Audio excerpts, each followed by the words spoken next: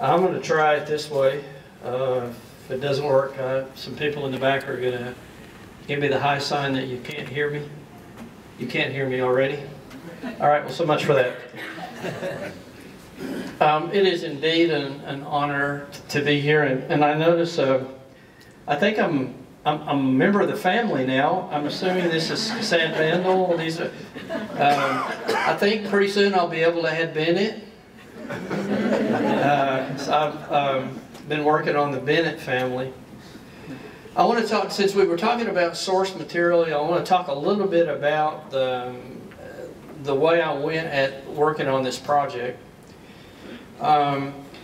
There is a wealth of material that your families have donated to the library here, and I imagine, I certainly hope that many of you have read the oral histories that were posted on, there are a number of websites and Facebook pages I've been following over the last few months.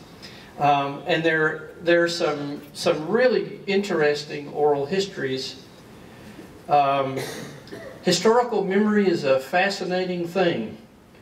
One of the ones that I most highly recommend is Humboldt, the son of Tom and Sally, his recollections. A lot of what he has to say, he was not alive when the events happened, and so somehow he acquired the knowledge of these events.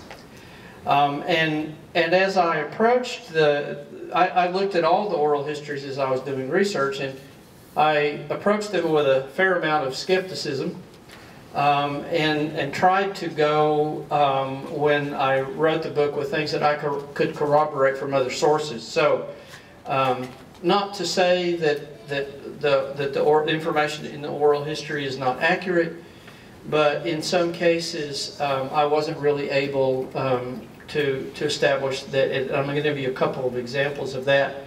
In other cases, it was amazingly accurate. I could recreate recollections that were passed down through oral history exactly in newspaper sources and various other things. You could confirm them. But a couple of key events in the life of Thomas Casad that Humboldt talks about that I question. The first is I'll briefly go through the entire story. I imagine every single one of you has read the book, but it won't be right at the tip of your fingers, and so I'm going to go through the history really quickly in a minute. He's being interviewed by Donald Bennett, and he says, "Uncle Hum, can you tell me about the story of what happened with Tom in Kansas?" And he basically says, I can tell you the facts. I don't like the facts, but I can tell you the facts. And the fact is, he just got drunk and killed a guy. And Donald says, I thought there was something to do with land, some controversy over land. He said, no. He said, no, he just got drunk and shot him and killed him. That's not what happened. That is how the memory that was passed to Humboldt. He was not alive when it happened. He was born after the event. There was a land issue. And in those days, both in Kansas and in New Mexico, it was very common to solve your differences with a horse race, a dog fight, or a gunfight. And Tom Casad certainly killed that guy, and it changed his life. The other incident has to do with whether or not there was cash money brought from California, or whether it was a bank failure. And if you'll read the book, you'll see that I went with the story of the little chest of gold. Don't really know whether that's true or not. Humboldt said it was not true, that there was no cash. It's a better story. When you read it, you can read the oral history interview, and you can read what I wrote. Now, what I want to do for you very quickly, in the years after the book was published, I've always kept my eyes open for Casad material and Casad stories Jerry Grimm asked me some time ago if I would consider doing a Bennett history. And I thought, here's a cottage industry. I'll do one for each family. So a lot of the focus of the additional Casad research came from some ideas that I got in starting to do Bennett research.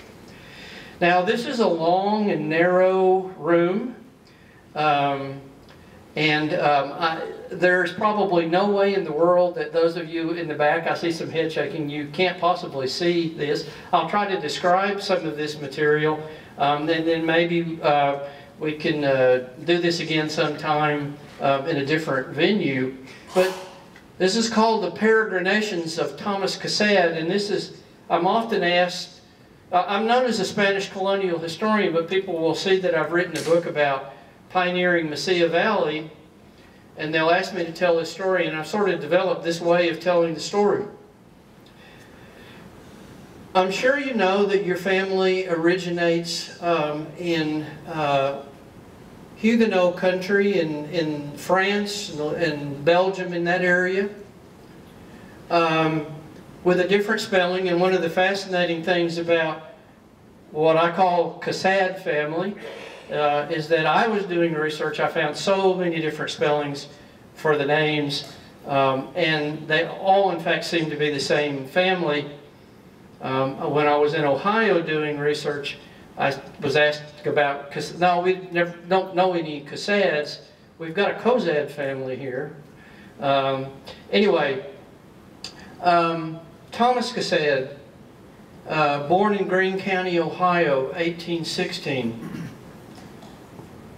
200 years. Think about that, right?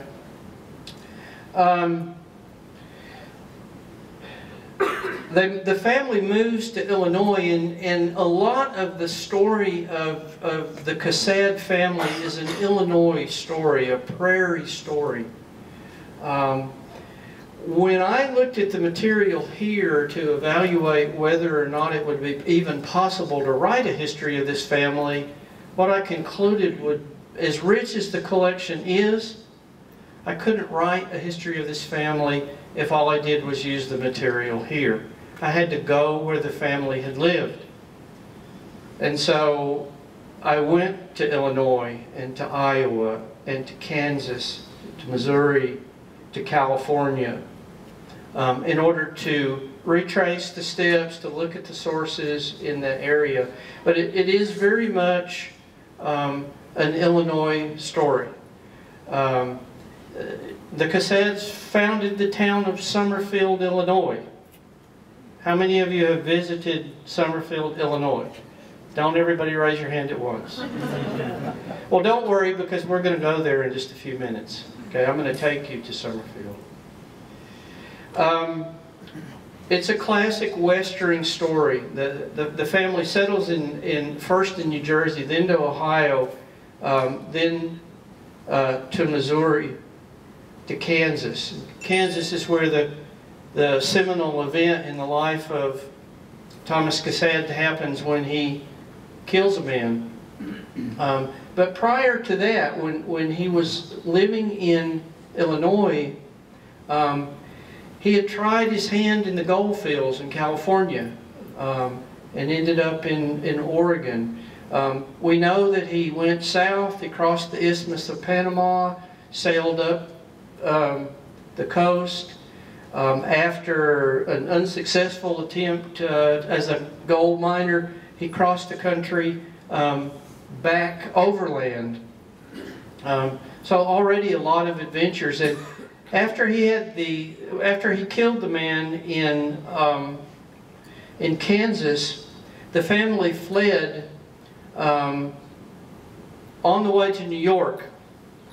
And in a place called Illiopolis, that's where Humboldt was born. And so as a babe in arms, the family flees to New York. The law is after them. And they flee to New York. They sail from New York, again cross the Isthmus of Panama, and go back to California. Now, They crossed Panama at a time when Mark Twain had also crossed it, and he wrote about that. So we have some wonderful descriptions of what that journey would have been like. There was no Panama Canal. This was crossing the isthmus on a train, a rickety old train. They went to California. They arrive in San Francisco, and they go south to Santa Ana, buy property there. Tom Casad builds a beautiful home, the first two-story brick home in California. And this is just one of many pioneer endeavors that he's involved in. He is very much interested in agricultural innovation, everything seems to be going fine. The property's developing, it's becoming very prosperous. They have so much land they decide to sell a little bit of land to a neighbor. And Sally becomes concerned that Tom and the neighbor are not getting along. And she's afraid there's going to be a repetition of what happened in Kansas. And so they take off back to the east, presumably headed for Fort Worth, either with a little chest of gold or without a little chest of gold. They arrive in Mesilla. They take their stock south of Mesilla so that it can pasture, and all but a couple of animals are stolen. They find lodging with fellow Masons in Mesilla who persuade them to stay. And in a very short period of time, Tom Casad becomes one of the most successful agriculturalists in the Mesilla Valley. That is that's the basic story in a nutshell. And now I'm going to take you on a trip. We're going to go first to Summerfield.